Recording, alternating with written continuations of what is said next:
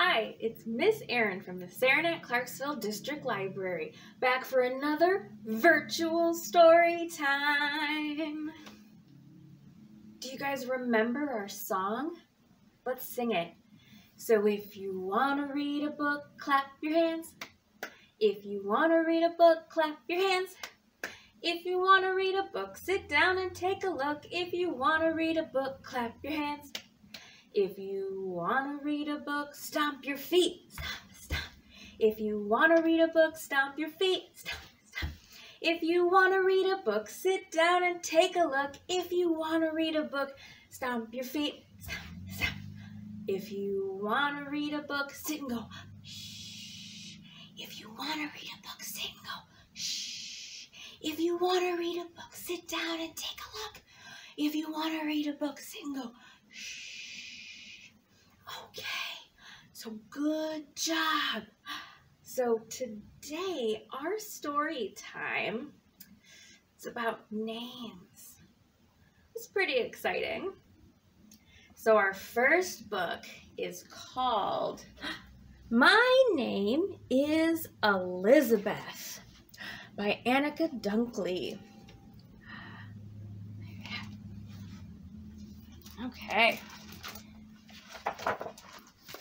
My name is Elizabeth.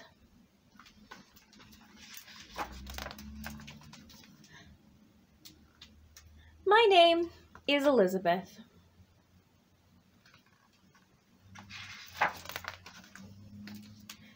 I really like my name.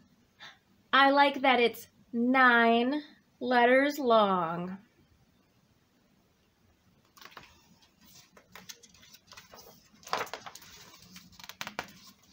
And I like all the neat things my mouth does when I say it.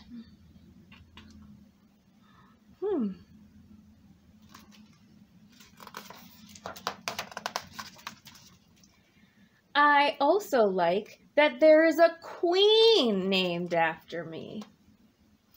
But I don't like it when people call me names other than Elizabeth.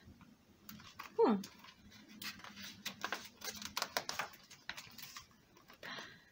says, "Come give your old granddad a hug, Lizzie."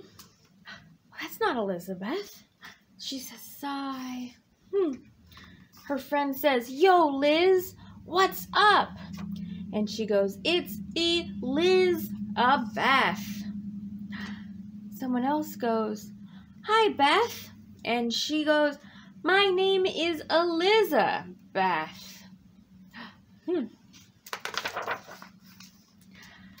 Ooh. "Good morning, Betsy." She goes, "Not even close." Let's see. My name is Elizabeth Alfreda Roxanne Carmelita Bluebell Jones. Ooh, that's a name.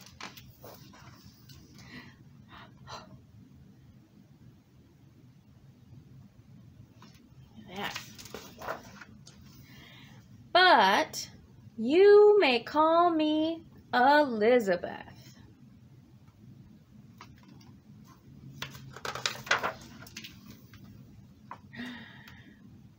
Says, "Good afternoon, Elizabeth." "Hi, Miss Evelyn." "Here's a nice pumpkin for your family, Elizabeth." "Thank you, Mr. Lee." "Hey, Elizabeth." "Hiya, Billy." "Now, how's about that hug, Elizabeth?" "You bet, Granddad." That's so nice. "Oh, Elizabeth." That's close enough. The end. Her name was Elizabeth, and that's what she liked to be called. Do you guys have any nicknames that you actually like to be called? All right, so now we're going to do a song That's about the names of our body parts. So we're going to do about heads, shoulders, knees, and toes. You guys know that one? Okay, so it goes head, shoulders, knees, and toes, knees and toes. All right, you got to touch them as we say them. Head, shoulders, knees, and toes, knees and toes. Ready? Eyes and ears and mouth and nose. Head, shoulders, knees and toes, knees and toes. Good job! You guys must have already known that one. You guys are pros at it. Okay. Well, now that we've done that, we have another book. So this book is called Amy Wu and the Patchwork Dragon by Kat Sang. Ooh. All right.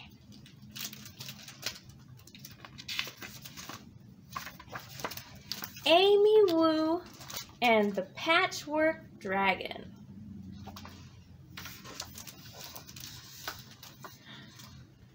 During story time, Miss Mary reads Amy's class a book about dragons.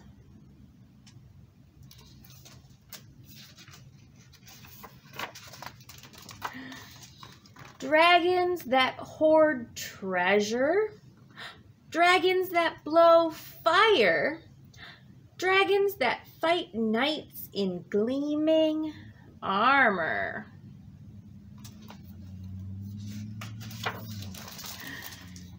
Afterwards, she tells everyone to make their own dragons. Make them special, she says. Make them yours. So Sam draws a dragon with enormous teeth, and he crafts wings from postage stamps. Willa sculpts a dragon with a big fat belly, and she strings daisies for the tail.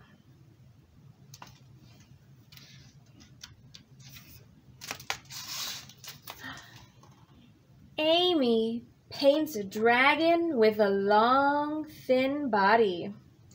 It has horns like a stag and claws like an eagle.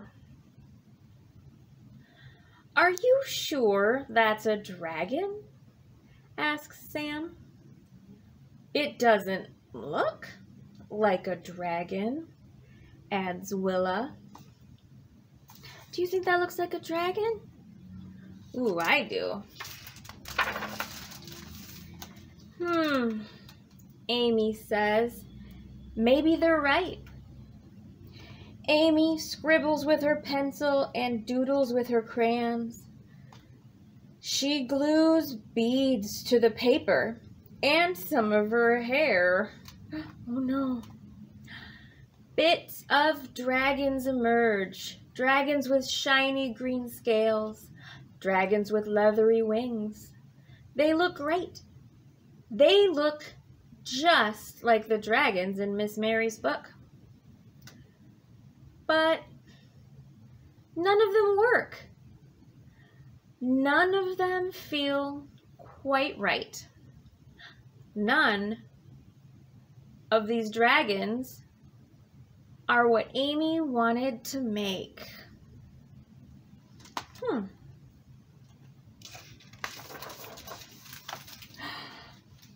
Time to clean up, says Miss Mary. I'm not done, cries Amy. The rest of the class puts their dragons on the show and tell table, but there's nothing from Amy. Nothing at all.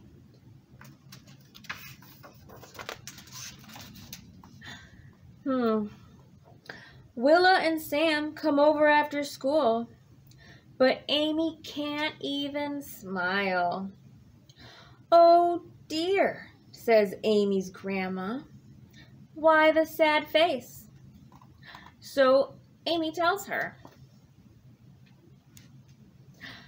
Her grandma gets a twinkle in her eye. "Come," she says, "let me tell you a story." Ooh.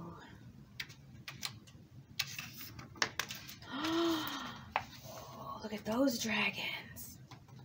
She tells them about dragons that bring down the rain. Look at those dragons. And she tells them that about dragons that are wise and just. Dragons that fly without wings.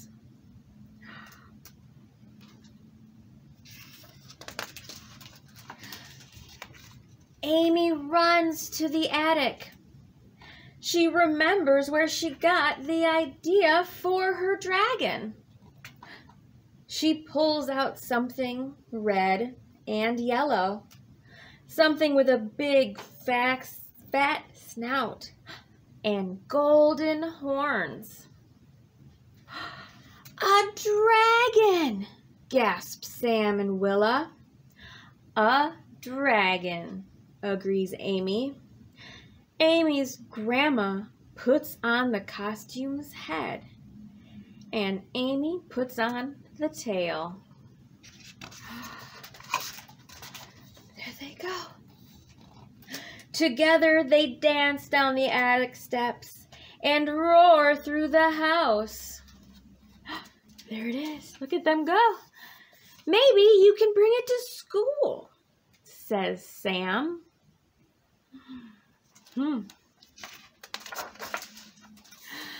"Please, please bring it to school," begs Willa. Says Amy. She thinks about the dragons in Miss Mary's book. She thinks about the dragons in Grandma's story. Bringing this dragon to class would be great, but there's something missing. Something to make the dragon Amy's. I wonder what's missing. So after Sam and Willa go home, Amy begins to plan. She shows her sketches to her family. "Will you help me?" she asks.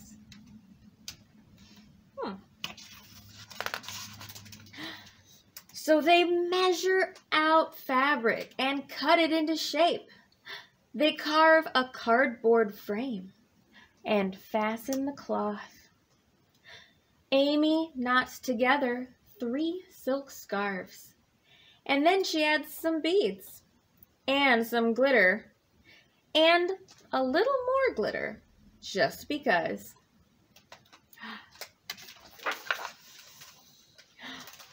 "Ready?" Grandma asks. Amy takes a deep breath. "Ready," she says. Amy comes to school with a big paper bag. That big bag. The other children gather around. "Is it your dragon?" asks Willa. "Show us," cries Sam. Ooh, I wonder what it looks like now. You can kind of see it. Amy puts on the dragon's head, and she invites Willa and Sam beneath the dragon's tail. Together they dance through the classroom and roar between the desks. Everybody cheers. Miss Mary laughs so hard she can't even breathe.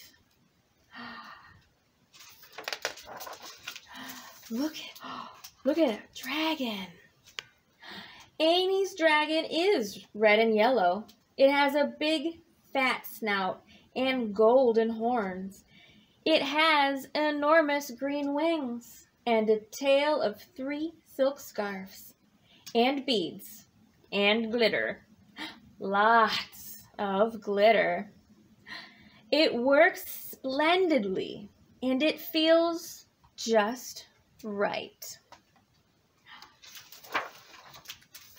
It is exactly the dragon Amy wanted to make. Look how beautiful it is. Everybody's so excited. So the end. So Amy Wu and the Patchwork Dragon. That was such a good book about a dragon just for her. Alright, so now it's flannel board time. So today, let me bring this out and we can see what it is. What is this? Is that a spider web? So of course, we have a spider. Oh gosh, he's in his web. Let's put him right there. Oof, I can barely reach. All right, so there's our spider. And this spider doesn't eat bugs. He eats letters.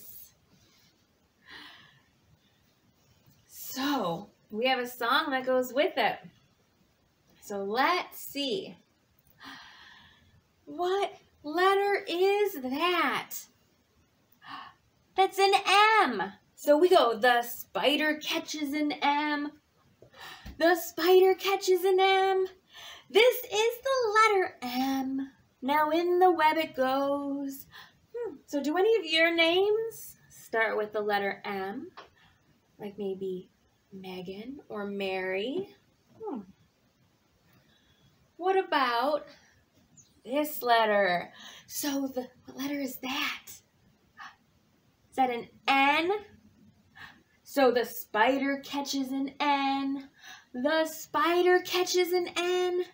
This is the letter N. Now in the web it goes. Does anybody have a name that starts with the letter N? Do we have any Nicoles? Or maybe a Natalie? Starts with the letter N.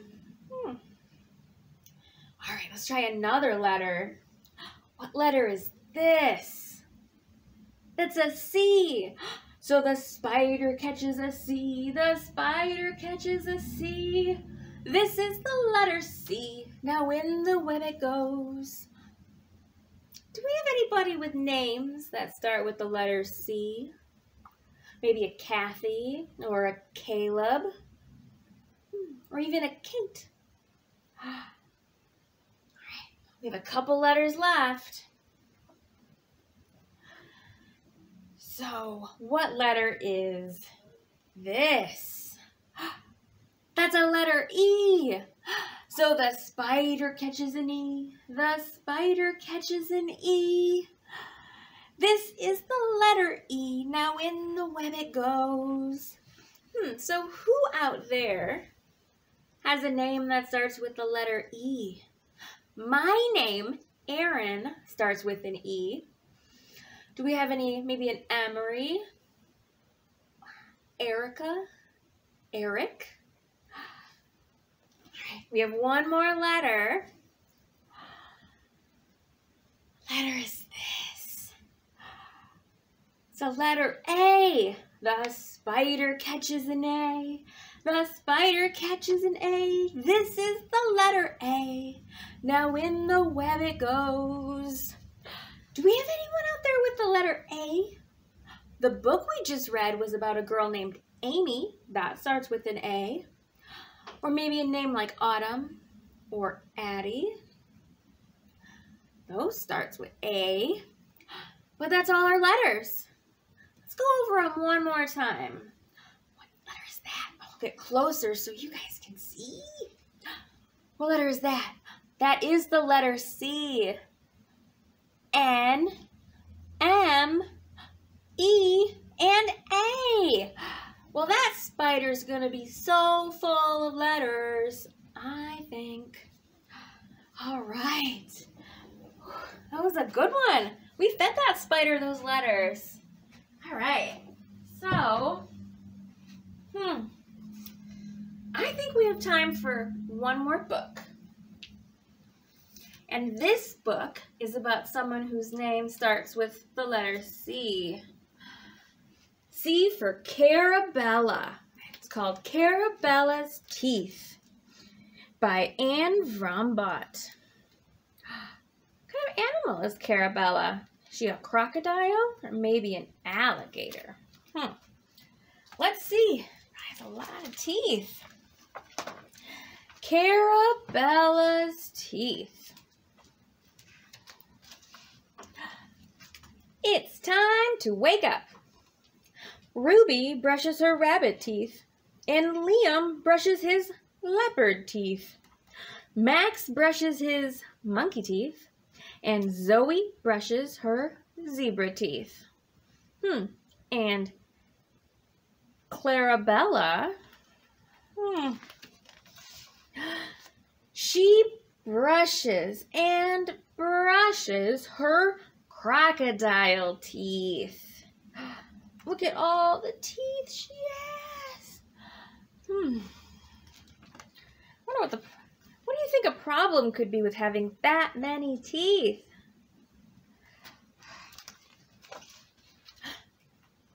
And it's playtime. Ruby builds a sandcastle. Liam races his scooter. Max makes a mess. And Zoe plays with a puzzle. Where's Clarabella? What do you think she's doing? She brushes and brushes and brushes her crocodile teeth. Oh no. But now it's lunchtime. Ruby nibbles a ripe mango. Liam licks a lollipop. Max sips a milkshake. And Zoe munches a sandwich. But where's Clarabella? What do you guys think she's doing? She brushes and brushes and brushes and brushes her crocodile teeth. She's still brushing. Oh no. So now it's tumble time. Ruby rolls over. Liam leaps. Max bounces up and down. Zoe spins round and round and round. And where's Clarabella?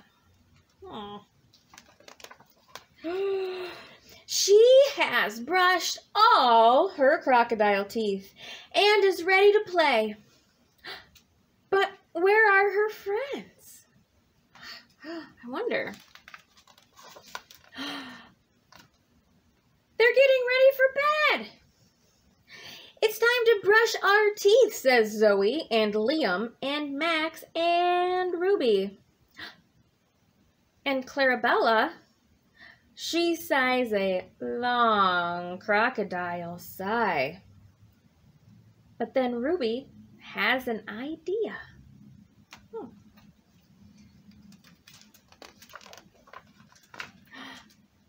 Close your eyes, Clarabella. It's a surprise. What do you think the surprise could be?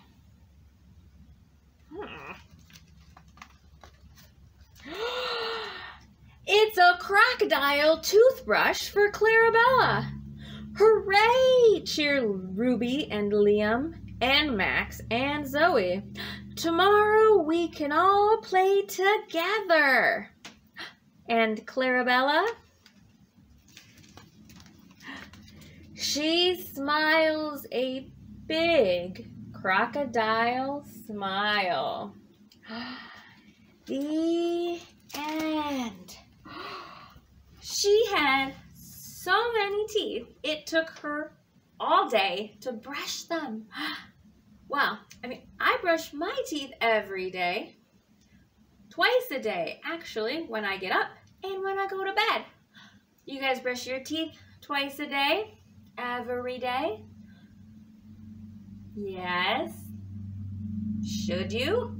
Yes. All right.